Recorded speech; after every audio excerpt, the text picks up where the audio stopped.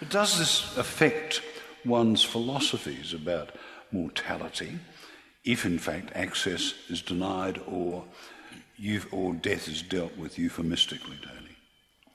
Well, I mean, I'm shocked by the poll you've just conducted, so I'm a bit nervous about making any predictions. Well, I'm not going to end the program because just as we got it wrong. I think it's true that there's a certain kind of reticence about discussing death. I think we don't seem to be showing much, but I think in ordinary life it's certainly not greatly talked about. And I know that from personal experience in some cases that when people are dying, there's an enormous reluctance to speak to them about the fact that death is imminent. When my father died, that was in Sydney, and I said to him, when it was clear he would be dead in a few days' time, I said, well, this will be the last time I'll see you, and I kissed him goodbye. And my mother was horrified at my having brought that topic to bear on the thing, and she was really put out. And I think it's probably the case that people just do keep very quiet about that in those sorts of situations. It's interesting, isn't it? Because the person who is very close to death and knows it probably wants to talk about it. Yes, I think that's right. Yeah, I think Dad was pleased I said it. But, yeah. But I think there is this very strong reserve associated with that. At least from my experience, it might be quite different with other people. Amanda? Well, I was thinking death has become so medicalised that with the retreat of religion, particularly in a country like Australia, there are now no standard or traditional rituals around dying. Only the tubes and the hospital or the hospice maybe. But there's a movement afoot, as they say. Australians are very innovative about civil and secular ritual, and there is a movement afoot to think about this and to devise secular rituals about dying, both before and after, that suit the individual. And hospices are becoming in particular very receptive to all kinds of innovations, where dying people can pretty much request whatever they like, and the family can conduct whatever rituals they like. So that one relative of mine, in fact, asked that her coffin be brought into her room while she was dying and that the family decorate it in front of her, particularly the children. And that became a kind of ongoing party that went on for days. And a sort of pre-death wake. A pre-death wake. And she enjoyed it, they enjoyed it, and it became a kind of ceremony. I want to come back to ceremonies from the 21st century, but a thought suddenly occurs to me. You talk about the medicalising of death. We also use the massive technologies of medicine to avoid it as long as possible. I've had a lifelong interest in the mummification processes of ancient Egypt. But where I have coffee in Sydney, I'm surrounded by women who have mummified themselves while alive. It's quite extraordinary, the number of women in Double Bay who walk up and down showing clear signs of mummification. And it doesn't come cheap. Julian, ritual. Are we learning to create... No, first of all, should there be secular rituals for this rite of passage to help the bereaved as well as the ex-human? Or, and if so, are we starting to learn what they might be? Well, I think rites of passage are very important. Whether you have secular or religious rituals, you need rituals of some sort. You need to mark the occasion. And there are plenty of non-religious occasions that people mark. I mean, the 21st birthday used to be one of the major rites of passage. It had no religious connotations whatever. I think now it's the 18th birthday because you get a licence, but again, no religious overtones, but people want to mark the occasion. I see nothing wrong with the idea of celebrating, noting, commemorating things like birth, death and marriage, which are at least two of the certainties of life. Seems a really good idea. Tony? Oh, I mean, just a stray thought occurred to me in this connection of recently in this city, the Catholic Archbishop, Dennis Hart, whom I won't name, issued a promulgation that commemorating the life of the dead person at a Catholic Church service was to be ruled out, that people were there to pray for the soul of the deceased and so on, and he was outraged apparently by the fact that people like to make speeches about what the person's life had amounted to, going back to your earlier question, and play some music that was significant for the dead person and so on. And I thought that showed an outrageous misunderstanding of how the Church should deal with these sorts of Which is matters. odd from the Catholic Church, because they're usually right up there with the zeitgeist, aren't they? You must give me some examples, Sir Philip. Amanda, rituals. I think You've described an extraordinary one, which I've never heard in my life. It's a good one, isn't it? Decorate the coffin. I think one of the things we've lost with the development of secularism is a sense of ceremonial time. Time is just constantly flowing. We don't even have Sunday as a special day. I'm all in favour of Sunday, no shopping on Sunday, simply as a way of marking a pause in the working week. Should have nothing to do with religion in my mind. So we have no ceremonial time, we have no sense of actually going into a zone where we reflect and we rest. And ritual is all about getting together and going into some other space, some other zone that has some other kind of meaning and fullness other than just industrial time. Industrial time is just work, and it's also future time. It's always oriented towards goals and bottom lines and planning, and the entire stock market is geared around future time and futures trading, and it's hectic and it's accelerated. So I think we need to rethink the whole idea of slowing down and forms of ceremonial time, and that has nothing to do with religion. We are in fact witnesses to a ceremony on an absolutely regular basis, tragically regular, and that involves an unpopular war in Iraq.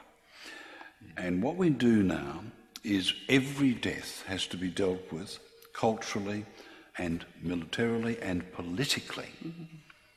We're not encouraged to have contrary views on the war, but we come together to celebrate the soldiers who die in it. Now, okay, it comes out of an Anzac tradition as well, but its function these days is, I think, quite politically brutal. Would you agree, Julian? I agree completely. Whatever ritual you have associated with a person's death, I think is essentially private, in the sense that it's for the family and those who are close to them and those who will actually miss them. The idea of having the politicians turning up for photo opportunities at the death of a soldier is noble in one sense, but as it is repeated, it begins to look cynical. And I think that's... I've experienced the death of my brother when he was 20. If he had died in combat, and the politicians had muscled in and tried to take the limelight in the funeral service, I would have been outraged. It's an appalling, a terrible, frightful, unspeakable thing to lose someone who is younger than you and related, and to have the commemoration of such an event hijacked by politicians or hijacked by anyone for reasons unconnected with that person's life, I think is disgraceful. And yet we had a huge secular ceremony in this country which was conducted by a politician, which I found one of the most moving experiences of my life, and I submit our collective life, and that was when Kevin Rudd, whatever happened to him, said sorry. Now that was not marking a death. I think Sorry Day was fantastic. I agree with you completely, but that was not marking the death of an individual. It's a different ceremony. Marking to some extent the death of a culture or the attempt to kill one off. Okay, but I think the metaphor doesn't stretch that far. I don't think it's a problem. No, but I'm talking about secular ceremonies. I understand that. And secular ceremonies can be, terrific. But it's the nature of the ceremony and who participates. The Sorry Day on the 13th of February 2008 would have been meaningless if it hadn't been the Prime Minister. The very point of it was that he was speaking for the entire country. I think it's a little different when a private expression of grief is taken over for political purposes. Another quick poll. How many people here tonight were deeply affected by Sorry day. Well, once again, but that's not a surprising result in this case, is it? On the ceremonies about the returned dead from Afghanistan, it certainly has a powerful political ambition, that whole thing. It isn't just getting the politicians some spotlight, though it is partly that. It's also an attempt to paper over the fact that the war is incredibly controversial, and that although these individual soldiers who were killed, it's very sad that that's happened, there are thousands of people killed in Afghanistan, and we're not just not commemorating, we're by and large ignoring. And we will never know how many died in Iraq. A million is the latest figure. A million people have died. A million civilians have died in Iraq. Now, if you think those two wars, as I do, are unjustified wars, morally unjustified wars, not just tactically unfortunate, then these sorts of celebrations, admitting everything about the sadness of these young men, have a political message which I find repellent. I mean, I think it's the message that we are not going to think about these important matters of death. I want to change the direction. Two things happened to me on the way here. One was the crocodile coming out of the Yarra. The other was two people who came up to me at Mascot when we were going through the airport security system, and they wanted to talk to me about suicide. It was the anniversary of their son's suicide. He committed suicide on his birthday, 29, and today was the anniversary of a death day as well as a birthday. And we stood there for a while just talking about that form, that ethical conundrum that society, I think, handles so badly. Can we look at that? I'd like to know your attitudes philosophically to the right for someone to commit suicide and to social, political attitudes to it. Amanda? Are you talking about euthanasia or suicide? No, I'm talking about this. Apparently this young man, there was no hint. He bought a new pair of shoes shortly before he killed himself. He'd had a job he loved. No one had the slightest idea. But suddenly, for whatever reason, he can commit suicide. Now, I've had elderly friends who have chosen to euthanize themselves one way or another, and I've had friends who decided their careers were over. You know, they didn't have a major medical problem, but that was enough. You know, they'd done their dash. What's your attitude to suicide as a choice? Well, my attitude is superfluous once the deed is done. I mean, it's ridiculous to make it a crime, is all I could say. It's a tragedy in a young person. It's usually got rational reasons in an older person. You look for the failures of support systems maybe when a young person suicides, and you might try and work to correct these.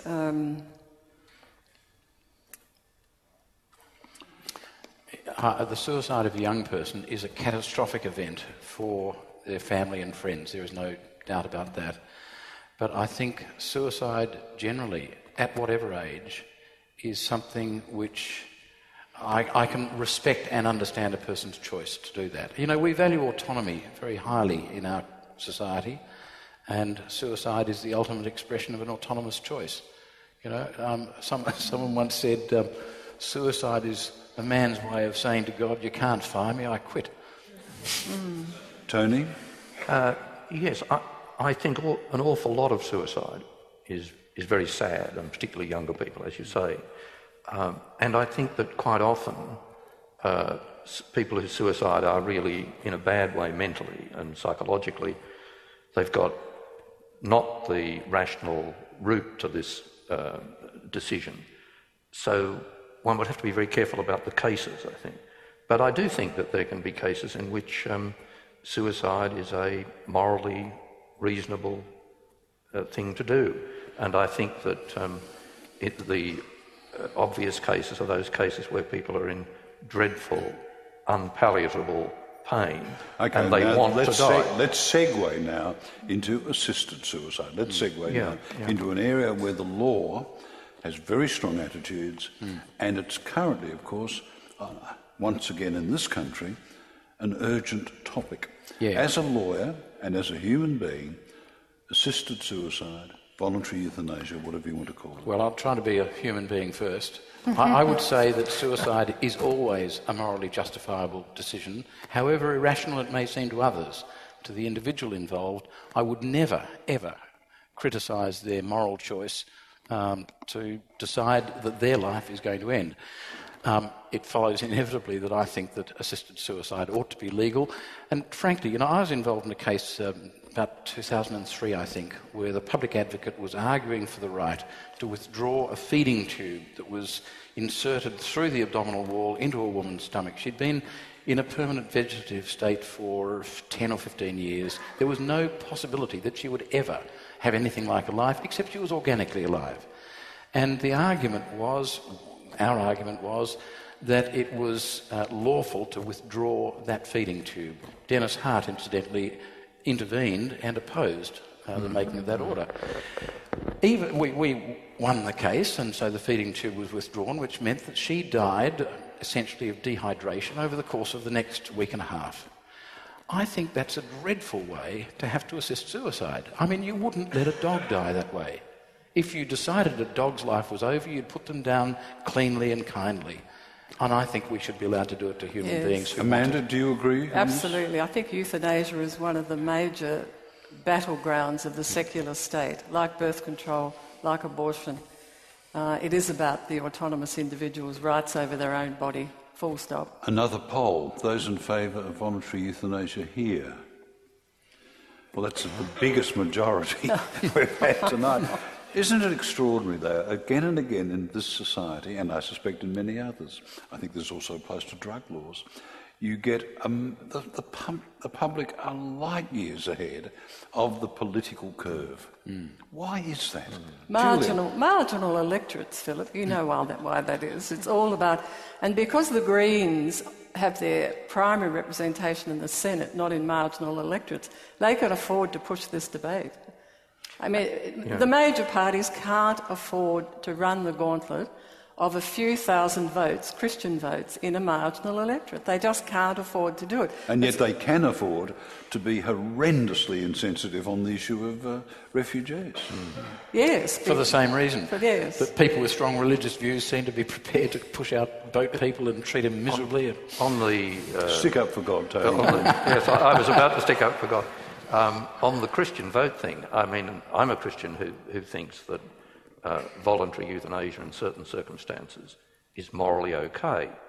I think that we need to distinguish between the inherent judgment on assisted suicide, voluntary euthanasia, about its intrinsic morality, which I think is in certain circumstances, not others, okay.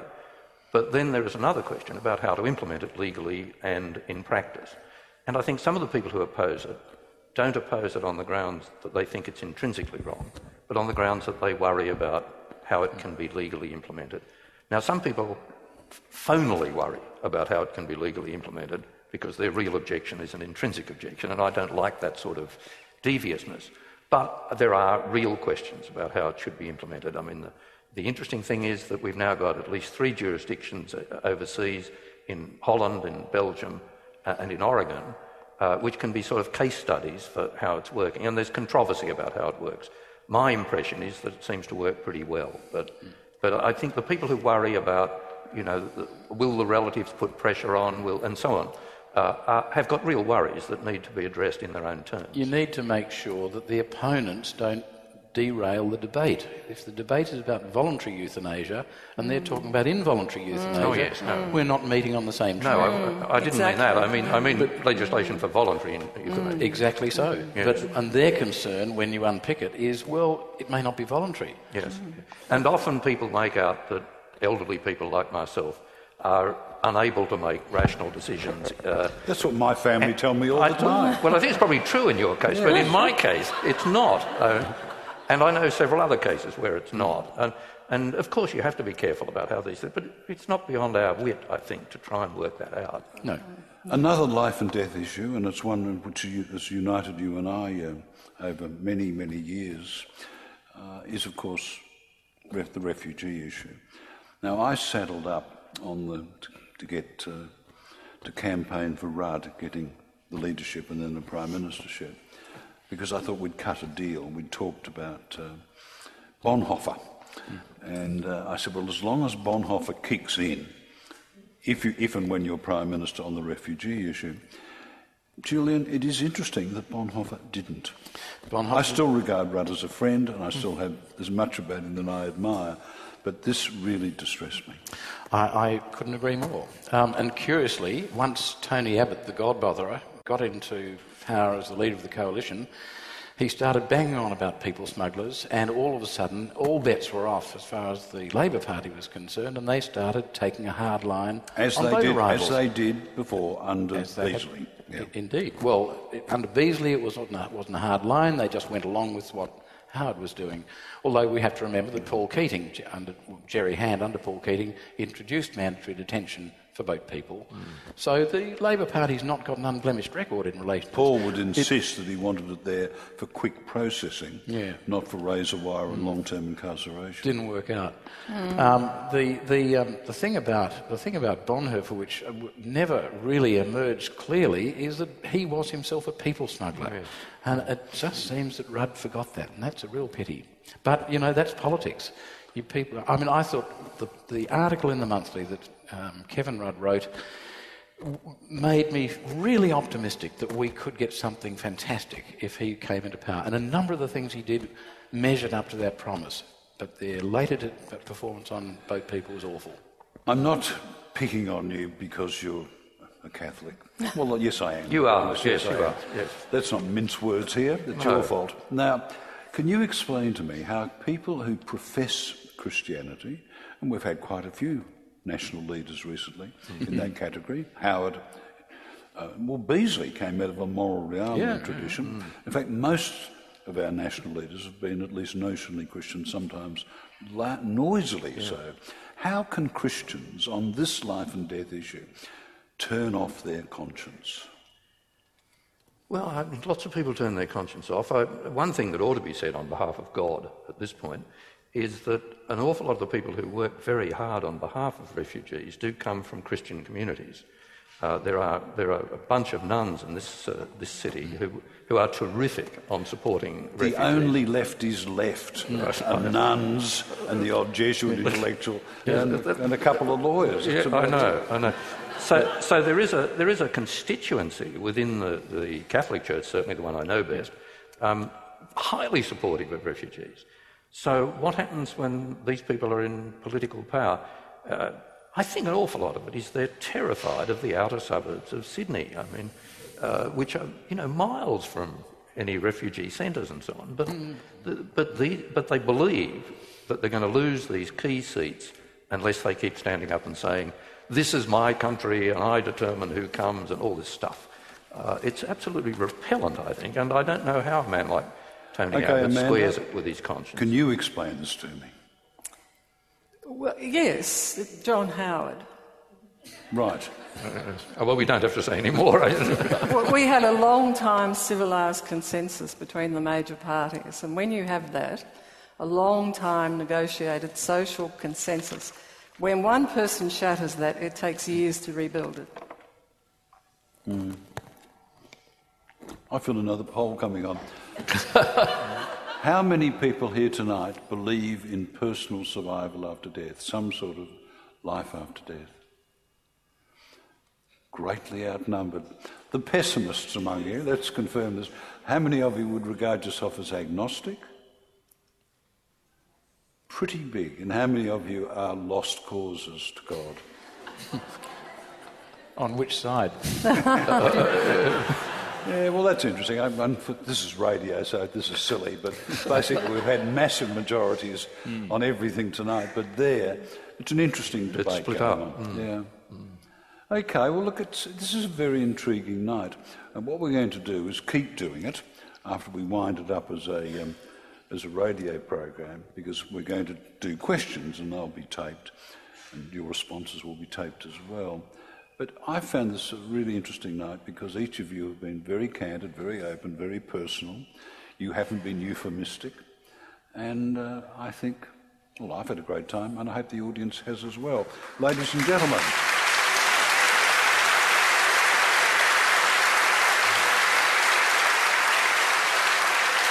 I would also like to thank the Wheeler Centre for bringing us all together. It's an interesting venue. As I said, it looks like it's going to masticate us all, but so far it has not ground its giant jaws. It's the BMW Edge at Federation Square, and this has been Late Night Live on ABC Radio National and our plethora of intergalactic platforms, none of which I fully comprehend. It's time, if you're a Radio National listener, to stick around for the news, and we will see you again tomorrow. Thank you. That was good. Now, what we're going to do is one microphone. Is there another, or have you got to do all the work? One microphone. It's all right, you can leave. It doesn't cost extra.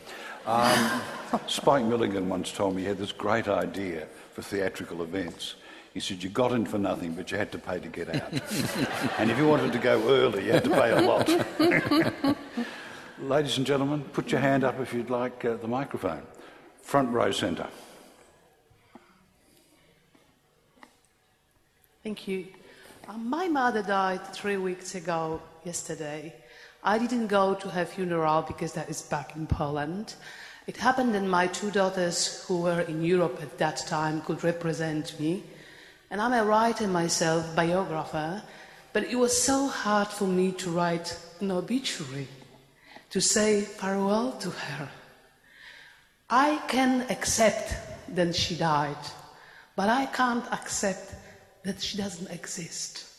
Even my older daughter tells me, Mom, I believe in an energy, like one of the of you said, yeah. But I can't. I just want to find a way to cope with this. It's so fresh for me.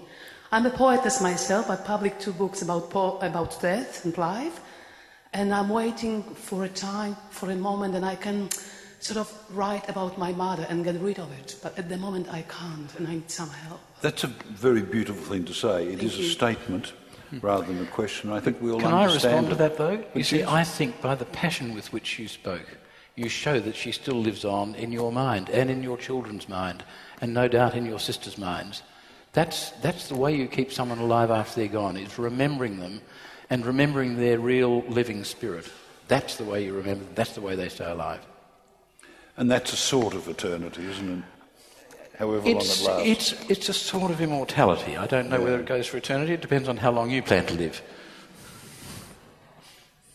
Yes, there's a gentleman with a beard, and I always feel comforted when I see gentlemen with beards. Yes. My name is Rodney Syme. I'm a humanist and a doctor. I've seen many, many people die. I'm not the least bit afraid of death, possibly because of that experience. What I have learned as a doctor is that to die well, it's immensely important that you accept the reality of death as long as possible before it actually is going to happen. And that, of course, opens up the space for people to talk about death within the family, within friends. How often have I seen people visiting a dying patient, and what they talk about is the weather and what happened at the football last week. They don't talk about the things that humanly matter. I'd just like to say that my ideal for death is that I will attend my own wake with all my friends, and that requires me to have a planned death, and I think that is a very important idea. Can we all come? I mean, it sounds terrific. Oh, it's good. I agree completely, Rodney. I agree completely, but you and I have agreed for a long time on these matters. And Rodney, I've thought about this all my life. I've rehearsed dying. I've had a few near-deathbed experiences. And you're right. If you've thought about it, if you've prepared yourself for it, and those around you, it can be quite an amusing time. And remember, Jack Kevorkian had this really interesting device where there would be a saline drip into the arm of the patient who had expressed a wish or intention to die shortly. They can then have a party, friends, a bottle of scotch, whatever they want, and at the moment they choose. They push a button and the saline is replaced with a coma-inducing drug, and shortly afterwards automatically is replaced by a death-inducing drug. I cannot think of many better ways to go, although to cease upon the midnight without pain strikes me as pretty good. Many of us would think the Bill Snedden choice was probably... I don't know if that was a choice. timings, everything. I can't resist a story in connection with this machine of Kevorkian. So I was at a talk in Hobart a few years ago that Philip gave, and in the course of the talk, Philip was telling us about a new machine he had invented for doing various things, a very complicated machine, which would kill the person painlessly and so on. But he began the talk by trying to start the machine he had on the table to show the overhead projections and so on. And all that would come on was propaganda for the University of Tasmania. And this came on and came on and came on, and eventually a technician turned up and did things, and Philip got started, and then he'd get to a good point and the propaganda would come up again. I couldn't resist saying in question time, this looks pretty alarming for your own death machine, Philip. I've been a supporter of Philip's for forever, and as I think I'm one of the patrons of the voluntary euthanasia thing. And he had a big Windig in the National Gallery, the museum, that new strange museum which looks like this, in Canberra. And all the members came down. They all came down in buses. These people getting on a bit. This is one of the older audiences. I have never seen a happier crowd. They sat there all night. They had a great night celebrating the prospect of a decision to die. Yes. Sir? No, madam. Hi, I just wanted to raise the concept of selflessness. I actually don't believe in selflessness at all. I think that everybody is a selfish person in some way or another, because even if you are thinking of what you leave for your children, or a legacy that you leave behind you in a piece of work, or your legend living on, in each thing that you do, it's because it makes you feel good that you have helped somebody else. I just wondered what the panel had to say with regard to that. You taught Peter Singer, didn't you? I did teach Peter Singer, he yes. ignored all your teachings. No, not all of them, quite a lot. But he and Dawkins, and your other best friend, Richard Dawkins, would argue that empathy and this sense of selflessness is driven by the evolutionary process. Yes, it may well be driven by the evolutionary process, but the claim that nobody acts from selfless motives, if it's a descriptive claim, is just psychologically false, and it's false in common sense terms. I mean, we know numerous cases in which people sacrifice themselves for other people. Even up to and including their lives. Up to including their lives, but even in small ways. Mothers and fathers getting up in the dead of night for that crying brat night after night. Now, this questioner will say, oh yes, but they're really only doing it for their own enjoyment. But this is a sort of mad philosophical thesis. I mean, it isn't. If you do anything testable on it, it's clear that they're not doing it for their own enjoyment. There's a confusion behind it, namely, the theory here is called psychological egoism. And the confusion behind it is that a person will always have a reason for what they do, and that reason will be their reason. So in that sense, they're acting on their reason. But it doesn't mean that they're acting to promote their own good. That's a completely different issue. And altruism is just a fact of life. It's not as widespread as it ought to be, and one would hope there was more of it. But we can easily distinguish the people who are selfish in the bad sense from people who act on their own reasons. I mean, you can't act on somebody else's reason. So you do have your own reason. This doesn't make you selfish. But perhaps, I know what the woman is saying to us. She's perhaps selfish is too pejorative a term. Perhaps it has other meanings. Yes. Perhaps selfish can be good.